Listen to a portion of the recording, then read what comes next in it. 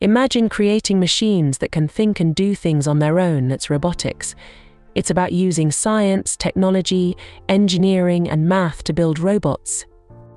These robots aren't just for fun, they can help us in so many ways, like making cars, exploring outer space, or even helping doctors in surgery.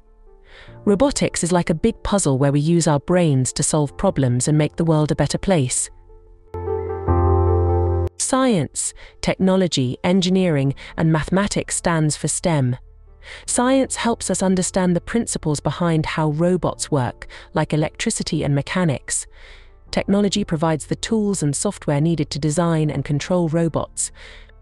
Engineering is all about building and improving robots, while mathematics is crucial for programming and calculating movements.